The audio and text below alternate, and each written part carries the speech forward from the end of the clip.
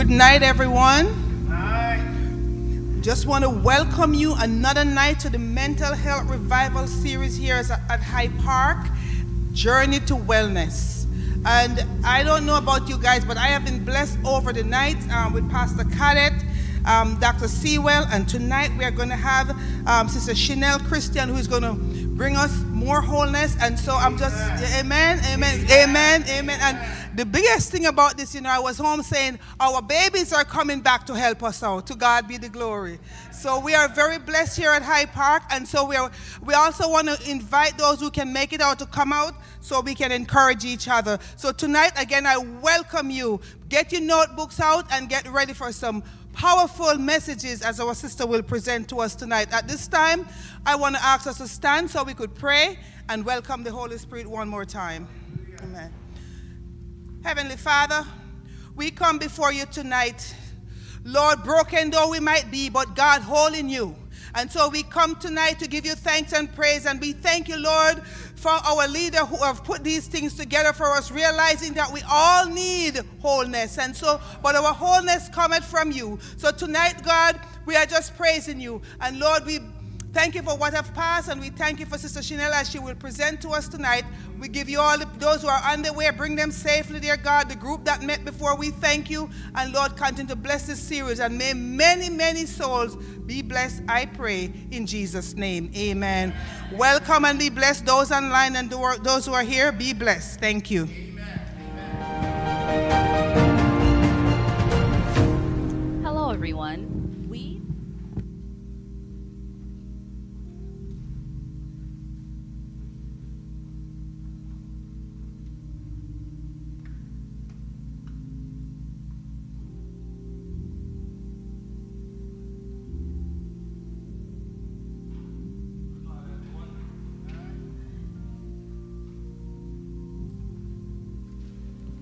Can you hear me now?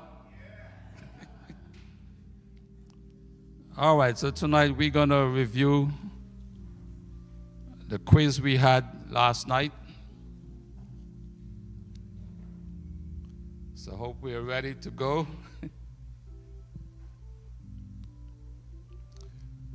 Okay. So last night's question was, we should not allow our blank to dictate our blank. Okay, so the answer for that is we should not allow our situation to dictate our revelation.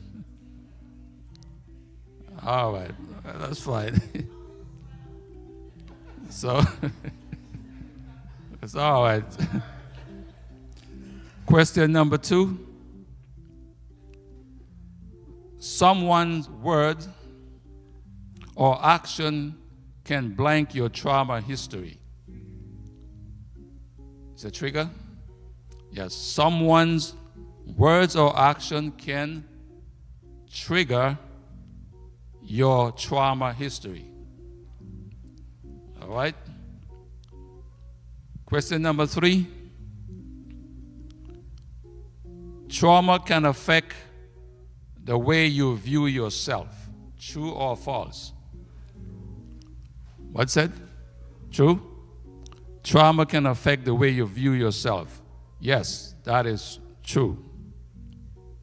And number 4, Joseph's blank allowed him to prepare for his family. Joseph's blank allow him to prepare for his family. What do you think that was? Joseph's, okay, here's the answer. Joseph's wholeness. His wholeness allow him to prepare for his family.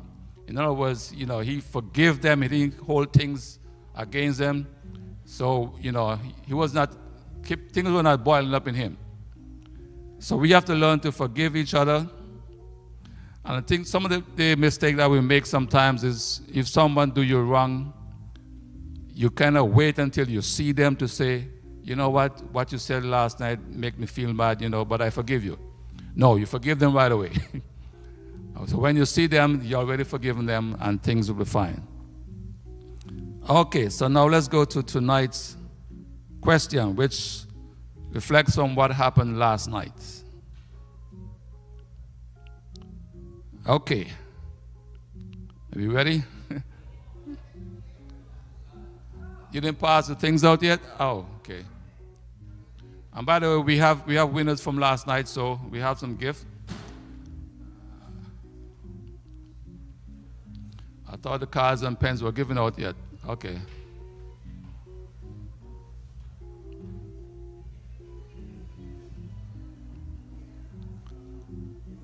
So Sister M. Louidor and M. Samuel need to see me after.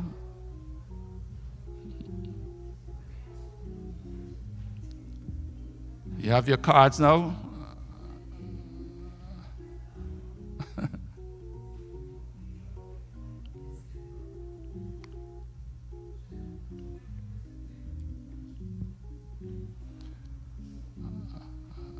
Okay, are you ready? Question number 1.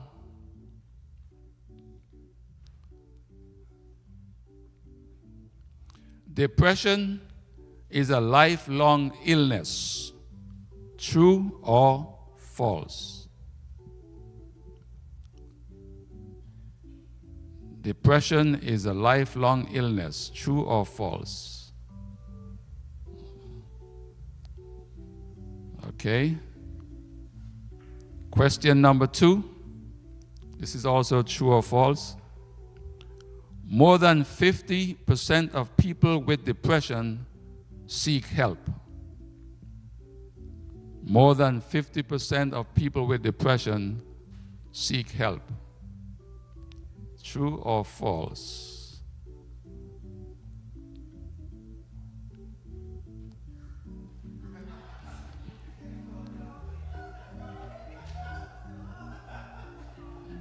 But, you know, during this time, there should be no talking, okay? And no nudging of the shoulder either, just... Question number 3. All right. People with depression are afraid of blank, blank. So there are 2 words you need to put in there. So you put A for the first blank, B for the second blank, okay? People with depression are afraid of blank, blank. Question number 4. People with suicidal thoughts are seeking to end their blank. People with suicidal thoughts are seeking to end their blank. Put your answer in.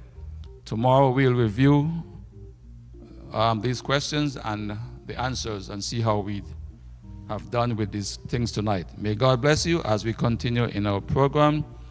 At this time, we'll have our health nuggets.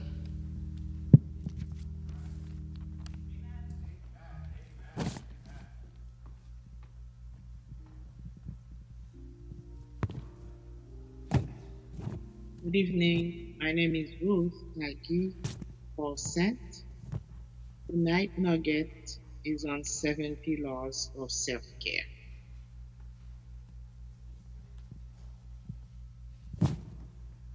What is self-care? The World Health Organization defines self-care as the ability of individuals, families, and communities to promote health, prevent disease, maintain health, and cope with illness and disability with or without the support of a health worker. Self-care is the things you consciously and deliberately do to take care of your physical, mental, and emotional health and well-being. Physical self-care entails taking care of your body through rest, nutrition, and exercise. Some examples of physical self-care include eating at irregular intervals, drinking lots of water throughout the day, taking a daily multivitamins, having a decent night's sleep, and joining an exercise class. Mental self-care entails cultivating a healthy attitude through mindfulness and curiosity. This can be accomplished through writing, meditation, thinking outside the box, developing a mental dumb list at the start of each day, and taking a deliberate break from screen time, for instance, TV, internet, and phone use. Emotional. To practice emotional self-care, you want to develop a healthy habits for coping with stress in your day-to-day life. For example, you want to watch your favorite movie, listen to music, affirm yourself, ask for help when needed, and set boundaries to protect your heart and mind. Environmental. To practice environmental self-care, you will need to reorganize your workspace to create a calming environment. Explore or visit new places. Organize your living space. Go for walks outdoors. Connect with your five senses. Spiritual. Activity or practice that brings meaning to your life and gives you spiritual care. Such activities or practices could be spending time in nature or in your community of faith, volunteering, and finding your core values. Recreational. Create time for hobbies and things that interest you. By doing so, it will lead to recreational self-care activities. Some of these activities consist of hobbies, going on an adventure, spend time relaxing, playing board games or video games, listening to music, or just changing your daily routine. Social. Building relationship and connections while maintaining appropriate boundaries is the most effective strategy to practice social self-care. Connecting with friends, contacting your family members, writing a letter to an acquaintance, attending a support group, and interacting with an online community are all examples of social self-care. When you're feeling down or stressed, listen to your body and the type of self-care it needs. Taking time for you is crucial to maintain overall health and wellness. This concludes our nugget on 7 pillars of self-care. Thank you for listening and have a good evening. Amen. Amen. So our journey continues this evening, and I have the privilege to introduce to you our speaker this evening is Chenelle Christian. Amen. Amen. Amen. Chenelle is an ANCC board-certified family psychiatric mental health nurse practitioner. That was a mouthful for me. I'm going to slow that down just a little bit. Amen. Amen. All of that, right? All right. So she is an ANCC board-certified family psychiatric mental health nurse practitioner with years of experience in adult psychiatry. Amen. She has past experience in inpatient psychiatry, partial hospitalization, and community mental health. She has a Bachelor's of Science in Behavioral Neuroscience from Northeastern University, and a Bachelor's of Science and a Master's of Science in Nursing from Regis College. Chenelle is a first-generation Antiguan American. She currently works at a major Boston hospital in the adult outpatient behavioral health clinic.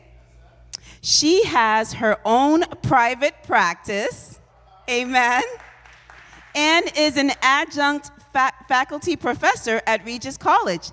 Amen, amen.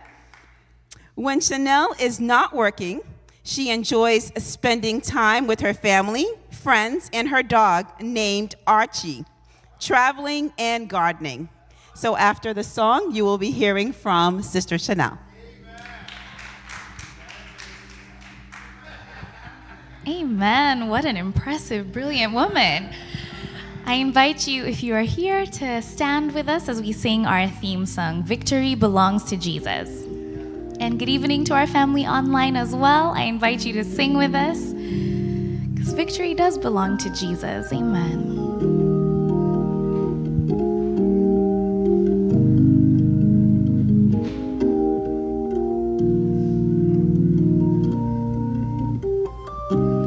Who can stand against the King? No one can. No one will.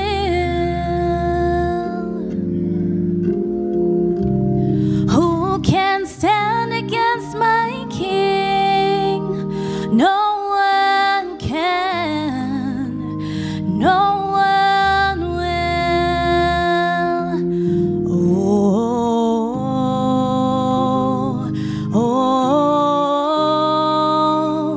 Victory belongs to Jesus. Victory belongs to Him.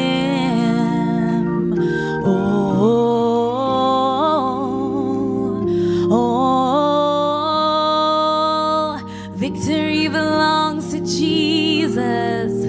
Victory belongs to Him. Who can stand against the Lord? No one will. No one will.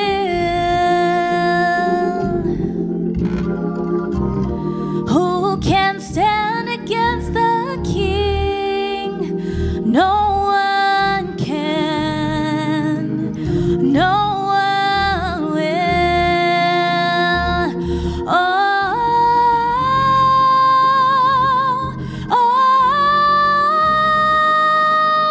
Victory belongs to Jesus. Victory belongs to Him.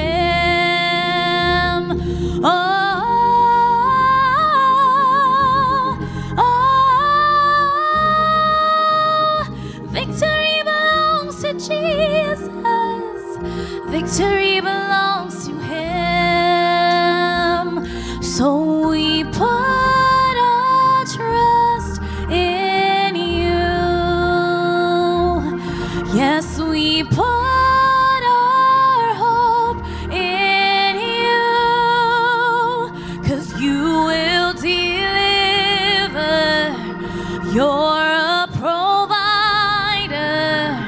I find my victory in You. Forever victorious, forever we win. I find my victory in You. Victory belongs to Jesus. Victory belongs to Him. Victory belongs to Jesus. Victory belongs to Him. Yes, victory belongs to Jesus. Victory belongs to Him. Victory belongs to Jesus. Victory belongs to Him.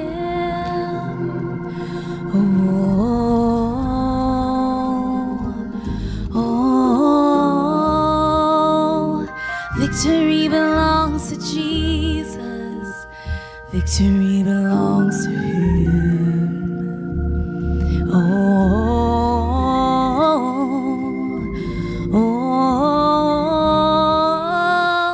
Victory belongs to Jesus.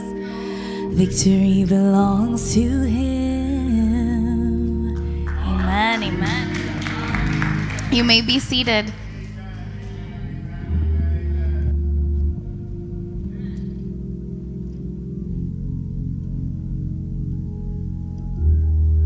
Good evening. I just want to thank my family, friends, church family, colleagues, everyone who's been supporting me throughout the years. I work in mental health. I love what I do. I love seeing, patients, when they improve, they're happy, they're able to get back to their lives, go back to school, travel, anything that their hearts desire, they're able to do, and their mental health isn't hindering that. So we're going to start by going over objectives, and then I'll pray. So our objective this evening is to define anxiety. Then we're going to differentiate between normal anxiety and mental disorders, identify symptoms of general anxiety and obsessive-compulsive disorder, identify and debunk misconceptions about anxiety within the church, discuss coping strategies, and recognize the importance of seeking professional help and how to go about doing that, and then connecting biblical examples. This is an informational session. You'll get a lot of information from this, but I hope at the same time that you find that you're not alone, that God is with you, and He'll never forsake you. Bow your heads for prayer. Dear Heavenly Father, we gather this evening in your presence, requesting strength and faith as we navigate the uncertainties of anxiety. May this discussion bring support and inspiration to those who suffer from anxiety. In our times of uncertainty, please give us the courage to trust in you and trust in your divine plan. Bless our hearts and minds. In your name I pray. Amen. Okay, so defining anxiety. So normal everyday anxiety, it's common and usually manageable. You have feelings of unease or worry throughout your daily life. It's a natural response to stressors and challenges. It's a normal part of human experience. Mild anxiety can be beneficial in some situations. It can alert us to dangers and help us prepare and pay attention. Normal anxiety is generally proportional to the situation, and it doesn't incapacitate the individual. Common symptoms include feeling nervous, restless, or tense, having an elevated heart rate, breathing rapidly, sweating, trembling, trouble concentrating, having trouble sleeping. Some people experience GI problems, like nausea, vomiting, diarrhea, constipation. Some people have the urge to avoid things that can trigger their anxiety. Normal day-to-day anxiety typically subsides once the stressor is removed or resolved, and it can be managed with coping tools. Coping tools can be taking deep breaths, going for walks, calling a friend, listening to music, and praying. Examples of everyday anxieties include public speaking, job interviews, taking exams, social events, having to meet deadlines for school or for work, health concerns, waiting for test results to come back, traveling, moving or changes in your life, starting a new job, getting married, having kids, financial worries, concerns about money, debt, job security, and also relationship issues. So I'm going to define generalized anxiety. That is a mental health disorder. We use the DSM-5 to diagnose. That's the Diagnostic Statistical Manual of Mental Health Disorders. So to be diagnosed with generalized anxiety disorder, an individual must experience excessive worry and anxiety about a variety of events or activities more days than not for at least 6 months. The anxiety and worry are difficult to control and are accompanied by 3 or more of the following symptoms. That's restlessness or feeling on edge, being easily fatigued, difficulty concentrating or your mind going blank, irritability, muscle tension, and sleep disturbances. It's important to note that these symptoms must cause significant distress or impairment in social, occupational, or other areas of functioning.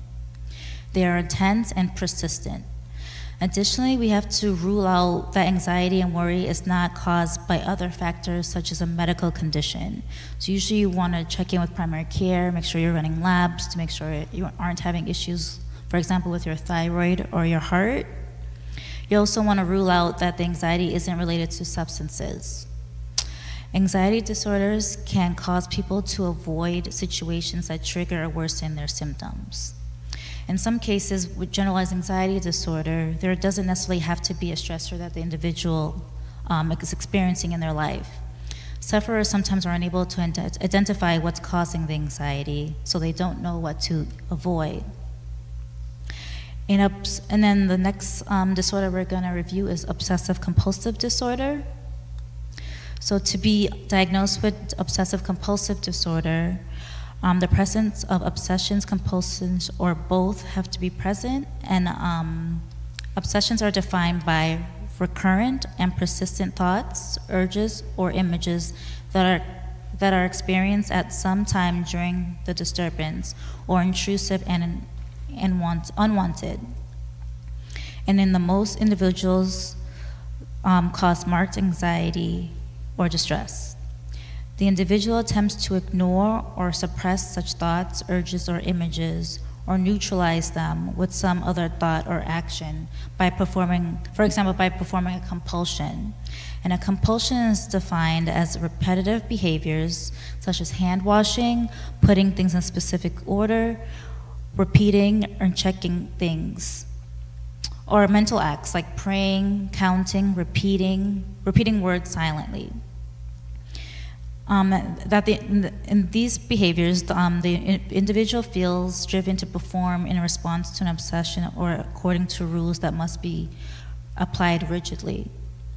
The behavior or mental acts are aimed to prevent or reduce anxiety or distress, or preventing from some dreaded event or situation. However, these behaviors or mental acts are not connected to a realistic way with what they are designed to neutralize or prevent, or are clearly excessive. So the obsessions or compulsions are time-consuming. They can take more than 1 hour per day, and these are clinically significant, and they cause clinically significant distress or impairment in school, occupational, or other areas of functioning. These obsessive compulsive symptoms are not, again, they're not attributed to substances or a medical disorder. You have to make sure those are ruled out to get this diagnosis.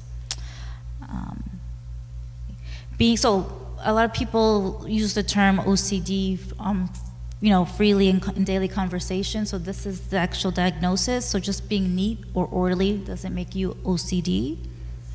OCD is a debilitating disorder, and that takes normal anxieties like checking to make sure you lock the door, or shutting off the stove, or disinfecting a surface, and performing them compulsively to relieve intense, unbearable anxiety. It's difficult to maintain a job, run a household, or do anything if you feel you need to constantly perform any of these tasks multiple times in a day. And there's a sense of urgency. If rituals or repetitive actions are not carried out, sufferers feel like something bad will happen. So misconceptions in the church. So Christians are not immune to mental health struggles. Despite having faith, individuals may still face challenges related to mental well-being. Anxiety disorders are medical conditions. It is a disorder of the brain. It has to do with the way the brain works, with a chemical imbalance in the brain, or with the structure of the brain itself.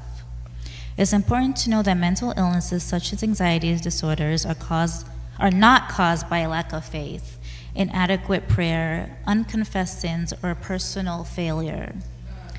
They are quite simply a medical condition and should be treated as such. Just as Christians seek treatment for physical ailments like high blood pressure or diabetes, mental health concerns should be addressed as well.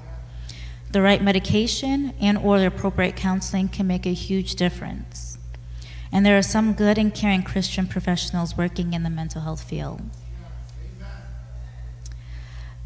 So the benefits of breaking down this stigma, that's the negative social attitudes and beliefs towards mental health. So acknowledging anxiety disorders within the church can help to dismantle the stigma. There are numerous benefits not only to individuals facing mental health challenges, but society as a whole, fostering a more compassionate, understanding, and supportive community. Creating an atmosphere where individuals feel comfortable sharing their struggles enables the church community to offer support. Just as it is said in Galatians 6:2, carry each other's burdens, and in this way you will fulfill the law of Christ. The collective support reflects the love and compassion taught by Jesus. So by breaking the stigma, we can increase help-seeking behavior. More people will feel safe to reach out and obtain the help that they need. We'll build stronger support networks, and people realize that they're not alone. It'll improve treatment outcomes. It'll build and restore confidence levels. It'll also enhance productivity and functionality at home or at church. Individuals will be able to carry out their church roles more effectively. It'll make a positive impact on their physical health and a positive impact on relationships. So where do you go to seek professional help? We keep saying that. Where do you go? So the first person you want to check in with will be your primary care provider. Your primary care provider can put in referrals, offer resources for you. You can also, check in with your insurance companies. Most insurance companies have a patient portal. There should be a directory on there. You can look for clinicians in your area. You can also check on websites like SocDoc or psychologytoday.com. There you can also filter based on your preferences for providers. So once you start looking for care, you'll either see a therapist or a prescriber to prescribe medications. So a therapist, usually you'll have,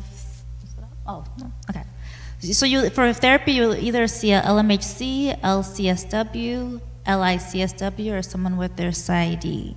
Therapy sessions are usually weekly or bi-weekly. And if it gets to the point where coping tools and therapy isn't enough, you'll see someone that can prescribe medications. That'll be a psychiatrist, a physician assistant, or a nurse practitioner. Usually meet with us bi-weekly or monthly, and then sessions can be spread out based on the need after that. You can also, if you need more immediate services and need more treatment, you could be referred to a partial hospitalization program or an intensive outpatient program. These are more, they require more of a time commitment. Day programs, you go in for group therapy, you can meet with someone that can also prescribe medications. You go to groups, you learn more about your mental health, coping tools, and stuff like that. If it gets to the point where you're no longer able to care for yourself, you're having suicidal thoughts, you're just a harm to yourself or others, you can reach the point where you need hospitalization. There's a quote that I found interesting. It is, if you don't make time for your wellness, you'll be forced to make time for your illness. Yeah. So I usually ask my patients when they come in who are hesitant to start medications, because by the time they come see me, someone referred them. They want to start the discussion about medications. I usually ask them, what do you have to lose? At this point, you're falling behind in school, you're falling behind at work, you're not able to spend time with your family and your friends. Treatment's supposed to improve your quality of life, not make it worse. And also, no one has to know that you're seeking mental health care. It's all confidential. So integration of faith and mental health. So we're shifting this narrative that Christians don't battle anxiety. And there are several biblical figures who face situations that can be interpreted as anxiety-inducing. So we'll review those now. So the first person is Job. Job, a righteous man, faced immense suffering and loss, including the death of his children and losing his fortune. Throughout his trials, Job experienced deep distress and questioned God. He even had people around him who blamed him, saying that he was being punished due to something he did unpleasing to God. But he did not give up. In the end, God restored Job's fortune, is illustrating that even in the face of profound anxiety, trusting in God's ultimate plan can lead to restoration. When Jesus walked on water, Peter expressed a desire to join him, but became frightened by the stormy sea. As Peter started to sink, he cried out to Jesus for help. Jesus immediately reached out and saved him, saying, "You of little faith, why did you doubt?" This narrative illustrates that even the closest followers of Jesus may experience anxiety, yet all we have to do is turn to him. Moses. When God called Moses to lead the Israelites out of Egypt, Moses expressed anxiety and doubt about the ability to fulfill the task. God reassured Moses and provided him with signs and miracles to confirm his presence and guidance. The story illustrates that when great leaders may experience anxiety, God equips and supports those he calls. The woman with the issue of blood. A woman who suffered from a bleeding issue for 12 years approached Jesus in a crowd. She had sought healing from various physicians without success. In her desperation, she touched the hem of Jesus' garment, and instantly she was healed. This story shows how the power of faith in overcoming physical and emotional distress. Esther's courage in approaching the king. Queen Esther faced anxiety when approached with the task of saving her people from destruction. The weight of the responsibility led her to seek divine intervention through prayer and fasting. The disciples in the storm. When Jesus and the disciples were caught in an intense storm in the Sea of Galilee, the disciples became anxious and fearful. Jesus demonstrated his authority over nature and calmed the storm. This narrative teaches that even in the midst of life storms, trusting in Jesus can bring peace and alleviate anxiety.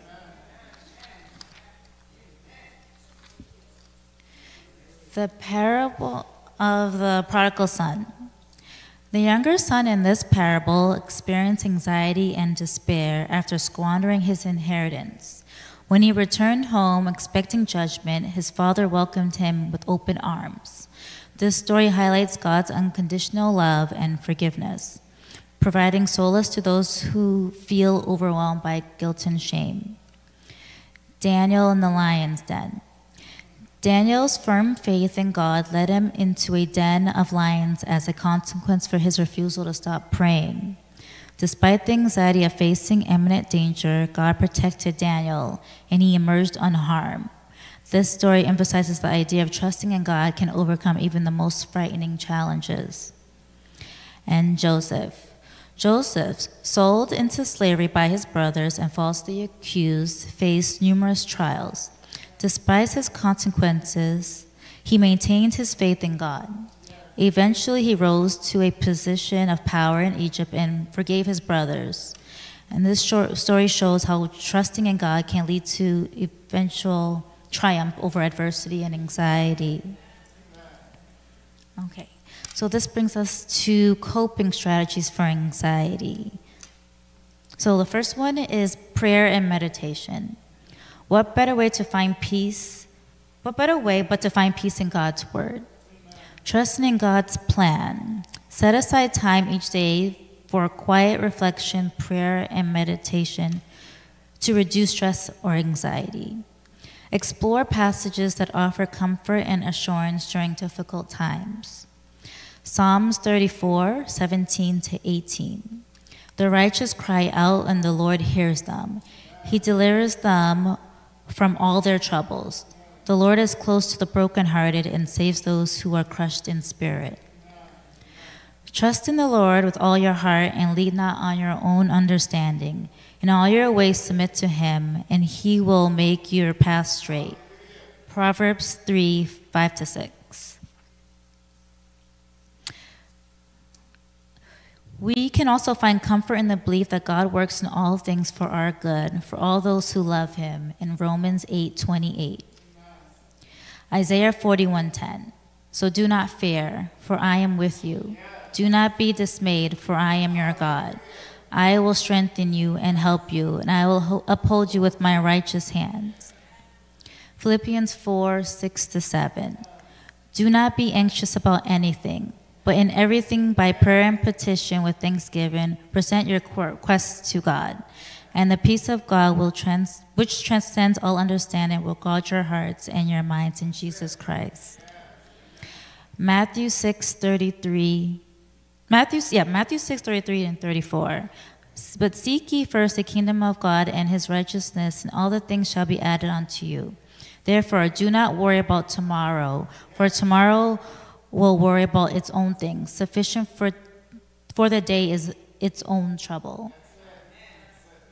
All right, the next coping strategy is deep breathing exercises. Deep breathing exercises can help to activate the body's relaxation response, reducing anxiety and promoting a sense of calm. Mindfulness practices. Mindfulness, such as mindful breathing, body scan meditation, or mindful walking, can help you stay grounded and reduce your anxiety. Journaling. Writing down thoughts and feelings can be a therapeutic way to process emotions and reduce anxiety.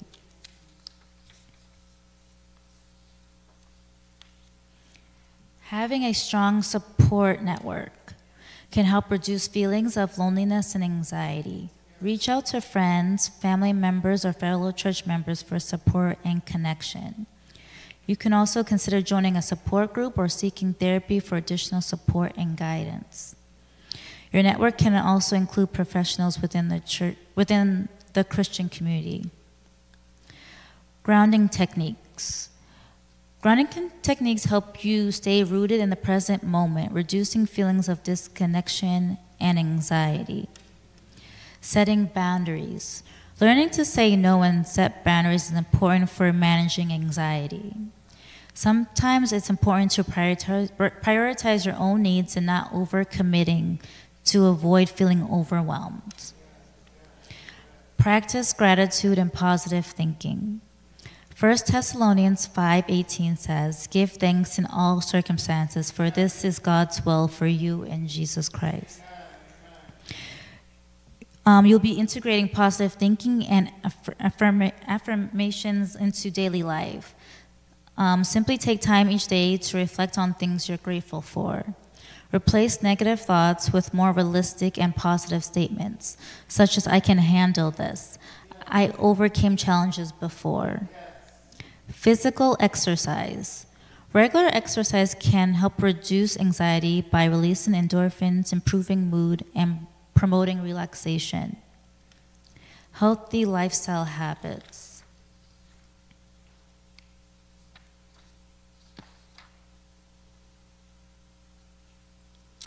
Adopting healthy lifestyle habits such as getting enough sleep, eating a balanced diet, and staying hydrated can help reduce anxiety. Okay, I have a few true or false questions. Just make sure you guys are paying attention. So the first one, Christians should rely solely on prayer to overcome anxiety. True or false? False. Okay, while prayer is a valuable aspect of coping and seeking guidance, mental health challenges often require a holistic approach. Professional support and therapy, if necessary, medication can be an essential factor for treatment. Next one, anxiety symptoms sometimes have an obvious external cause. False? Yes, false. Anxiety symptoms can manifest without a clear external trigger. Anxiety disorders often involve a combination of genetic, environmental, and neurobiological factors. Understanding that anxiety can be internal and not solely tied to external circumstances helps to avoid generalizations. All right, next one. Recognizing the complex nature of mental health challenges helps dispel misconceptions and reduce stigma within the church. True. Acknowledging the complex causes of mental health issues fosters a more improved and empathetic approach, promoting a culture of understanding and acceptance. Next question. Seeking professional help for mental health is a lack of trust in God. False. Seeking professional help for your mental health does not indicate a lack of trust in God. God can work through trained professionals and their therapeutic process to bring healing. Just as individuals seek medical help for physical ailments, seeking mental health support is a responsible and proactive step towards well-being. Next one, integrating biblical teachings about love, compassion, and empathy aligns with promoting mental health awareness and understanding in the church. I'll read it again. Integrating biblical teachings about love, compassion, empathy aligns with promoting mental health awareness and understanding in the church. It's true. Incorporating biblical doctrines in discussions about mental health helps create a framework that encourages understanding and compassionate support within the church community. Okay, next one. Medication for mental health is incompatible with Christian beliefs. False. Medication, when prescribed by healthcare professionals, can be a legitimate and effective part of mental treatment. It is essential to recognize the mental health conditions often have biological causes, and medication can play a role in managing symptoms. Next one, sharing struggles with mental health. Sharing struggles with mental health in the church leads to judgment and isolation.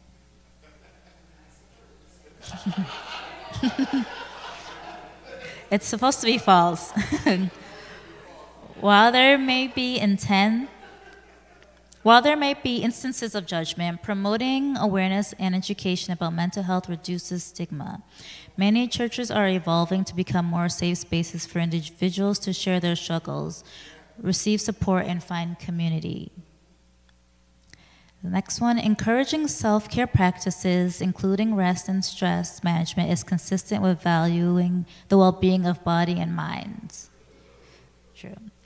Recognizing the importance of self-care aligns with biblical principle of stewardship, emphasizing the responsibility to care for one's physical and mental health. And the last one, if someone looks calm, they can't be experiencing anxiety. False. Anxiety can manifest internally, and individuals may conceal their symptoms. The absence of visible signs does not negate the possibility of someone experiencing anxiety. All right, final thoughts.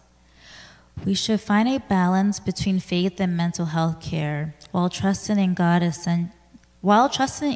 essential to managing anxiety, it is important that we are able to differentiate between normal anxieties and clinical disorders to know when to seek professional intervention when necessary. Ultimately, acknowledging anxiety disorders in the church aligns with teaching of Jesus, promoting love, compassion, and support for one another. By drawing on biblical examples in scriptures, the church can be a sanctuary where individuals find understanding, hope, and healing in their journey with anxiety.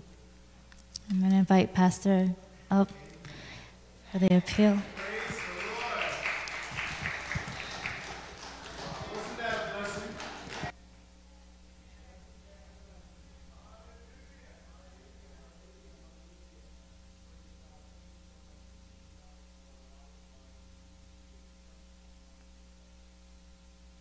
And we have an awesome opportunity to accept the assurance that comes through Jesus Christ. We've learned so much tonight, amen? And what I like is that we can go to Scripture, and Scripture provides us with a way of understanding this. I love that passage in Philippians where God says, be anxious for nothing, but in everything by prayer and supplication, make your requests known. I also love that Jesus says, why worry? Seek first the kingdom of God and its righteousness, and all these things shall be added unto you. Sufficient unto the day is the evil thereof. You've heard the word of God, and tonight we want to embrace the hope that we have in Jesus Christ. Amen. For those of you who are online, the number on the screen, someone may just want to give their hearts to the Lord. Sister Chenelle shared the story of the prodigal son. Imagine the anxiety that he had trying to come back home. Would my father accept me? Is there still room? But he makes that bold step to go back home, and Daddy was there waiting with open arms. Someone might be anxious tonight about the acceptance of God. Does God love me? Would God accept me? I've made so many mistakes. I've messed up. We've learned from the Word of God that God loves us unconditionally. Someone who wants to be baptized, I need you to text baptism to the number on the screen. He loves you, and He wants to welcome you into His arms. Or maybe there is someone like the woman with the issue of blood that we learned about tonight, who had tried so many physicians, and rather than getting better, got worse. But her faith was in Jesus. She said, if I could just touch His garment, I know that I'm going to be made well. Someone might be struggling with something that makes you anxious. It may be an illness. It may be a situation in your family. It may be a situation at your job. It may be a situation with your children.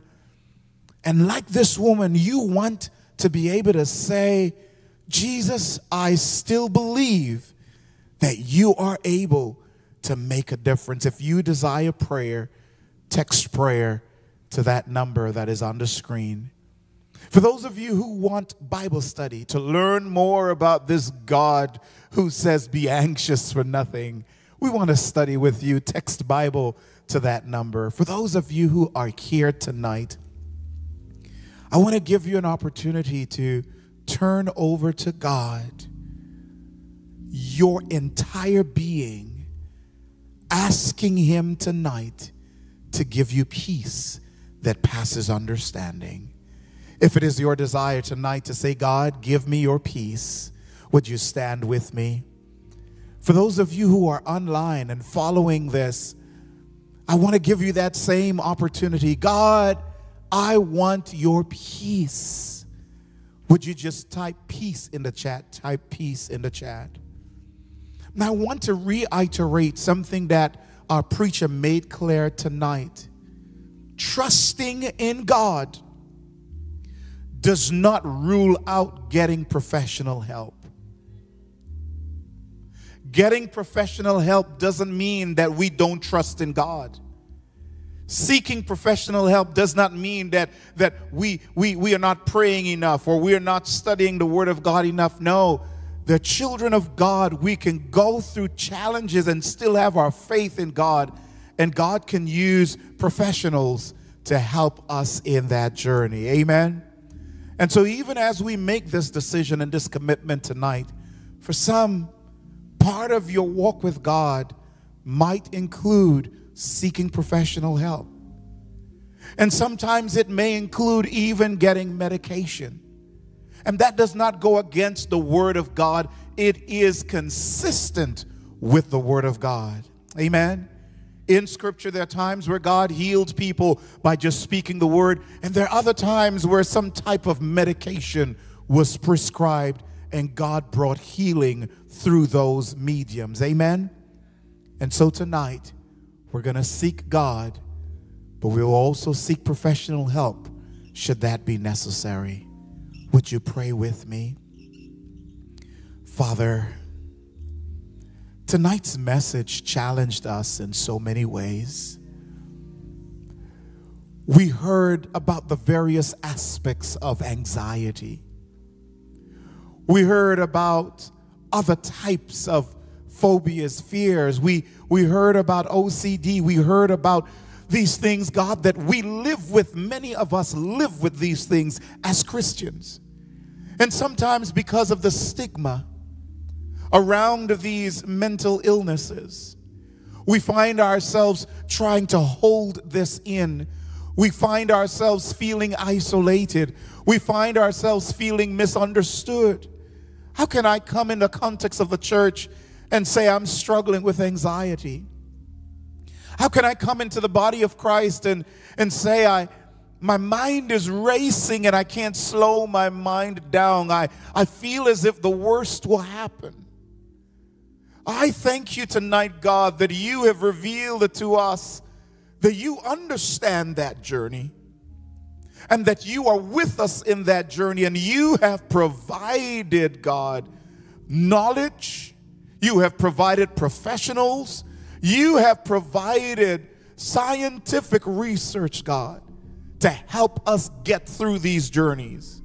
Above all, God, you have given us faith in you, that if we trust in you, you will walk with us through these journeys. Your word says, why are you downcast, O my soul? Hope thou in God. Tonight, Lord, I pray for those who have decided to give their hearts to you through baptism. Seal their decisions for you. I pray for those who have decided that they just want prayer. They want to be prayed with and prayed for. I lift them up to you, God, and I pray in the name of Jesus that you will come alongside them and walk with them through this journey. You said, fear not, for I am with you. I have called you by your name. You are mine. When you go through the waters, they will not overflow you. When you go through the fire, you will not be burned. The flames will not be kindled upon you. Like Shadrach, Meshach, and Abednego, in the midst of the fire, you are there with us. Like Daniel that we heard about tonight, you are in our lion's den. We have nothing to fear because you are with us. For those who requested Bible study, I pray that you will seal their decisions and their commitment as they learn more about you and they walk with you. For those of us standing tonight, for those of us who have indicated in the chat that we need peace, we're asking not just for ourselves, but for our family members and our friends and our co-workers. Fill us with the peace that comes from you. In the name of Jesus, God, take us by the hand. Speak to us your words of comfort and your words of assurance, Father.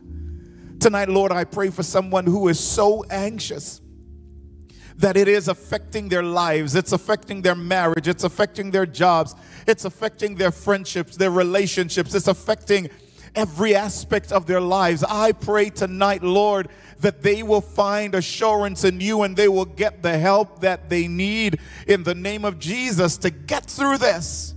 That someone will know tonight, you are not alone, you are not alone, you are not alone. Help is available. Help is on the way. Hallelujah. Hallelujah. Hallelujah. Father, we surrender to you and we accept the assurance we find in you. In the precious name of Jesus we pray. Amen, amen, amen. Were you blessed tonight? Let's praise God. Let's praise God. Let's praise God.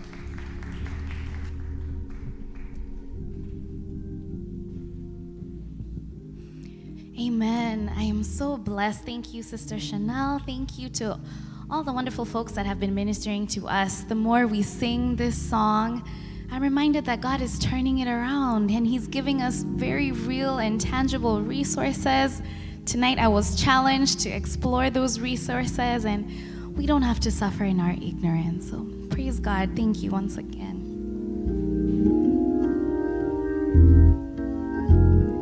Sooner or later, it'll turn in my favor. Sooner or later, it'll turn in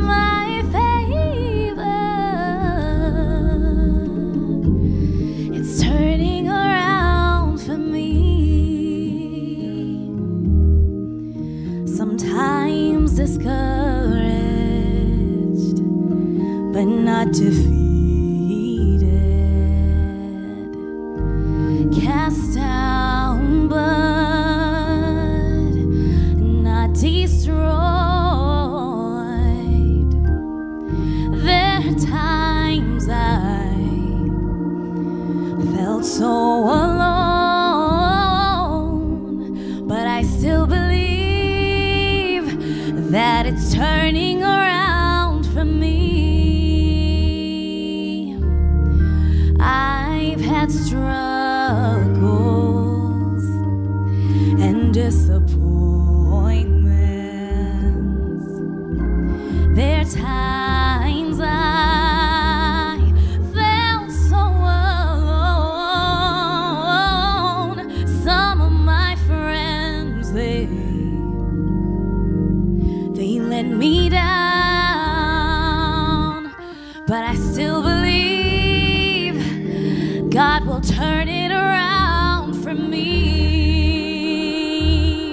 around for me, around for me,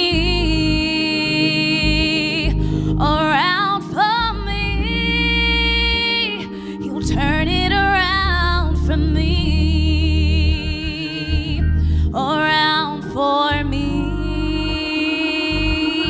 around for me,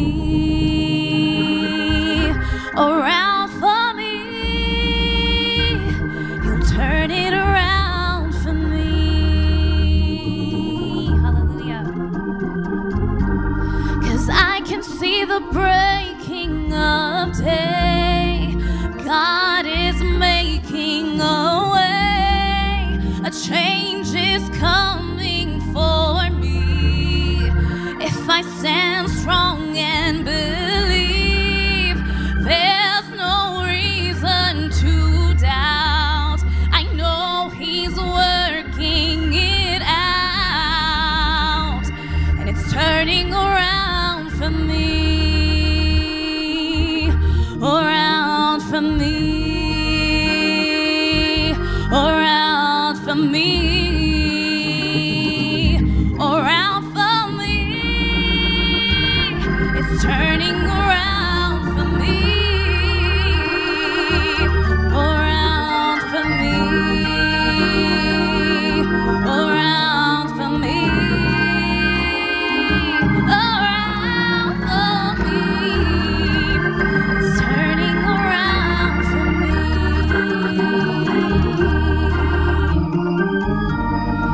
It won't always be like this. Thank you, God.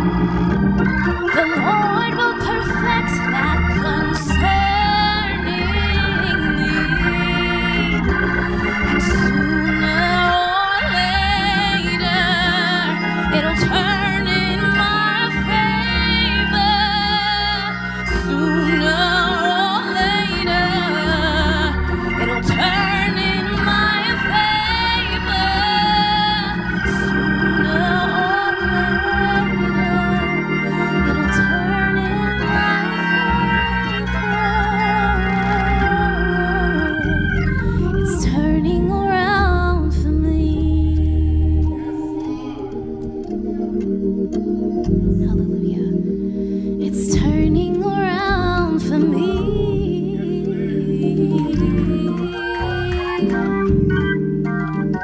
It's turning around for me. My God will turn it around for me. Yes, He'll turn it around for me. Hallelujah.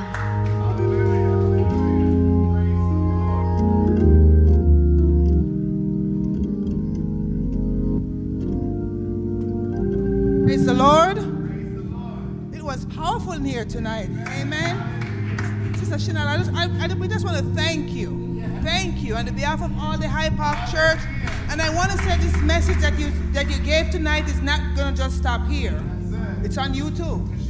We're going to send it out to your friends, because guess what? I needed that tonight. Because I do get anxious sometimes. God knows. Okay, and also it's good to know that because we are Christians, that does not stop us from getting help. Okay, and if people think that we are crazy getting help, then they're the ones that are crazy. Because if we don't do that, we were told tonight, if you don't take time for your wellness, you will have to take time for your illness. We don't want to do that. May God help us, and I'm so blessed. We're so blessed tonight. Just want to thank you. And so as we wrap up tonight, there's more powerful days that are coming. Tomorrow, 6 p.m., there's a Forgiveness, Guilt, and Shame group by Dr. Gail Crum-Swaby and Sister Michelle Clark. This is at 6 p.m. And also at 7 p.m., with Sister Michelle, Grumbling with Guilt, Shame, and Suicidal Ideations. So there's a lot coming. And a lot of people think about suicide because sometimes life gets so rough. So come out and support, and let's pray for our young people as they bring us these messages. All right, and tonight we are going to pray, we're going to close out, and there's refreshment downstairs. Again, we want to thank you, Sister Chenelle. Thank you. Let's stand for our closing prayer. And again, I want to thank you all for coming, those who are online, and please do us a favor, send the messages out, because just about everyone can use it. All right, thank you so much. Almighty God, we are so grateful for what went on tonight. Also for Sister Amy, who sang that song. God is turning it around for us, because Lord, here we are getting help, and our eyes are being opened, and Lord, we can look to you, the author and finisher of our faith. Oh my God, we just want to praise you tonight for what you did here in Hyde Park and what you will continue to do for the rest of the week. Bless and cover Sister Chenelle, who brought us the word tonight, oh God, and may you cover everyone, Lord, those who are anxious and nervous. Some people, Lord, they don't want to leave their rooms, oh God. May you meet with somebody even now and let them know it's okay. It's okay to get help, and I'm here to help you. Most of all, may we put our trust in you. We thank you, we bless you, we praise you, and we magnify you for what you have done here tonight for us. Take us all home safely, we pray, and bless the refreshment downstairs in Jesus' name. Amen.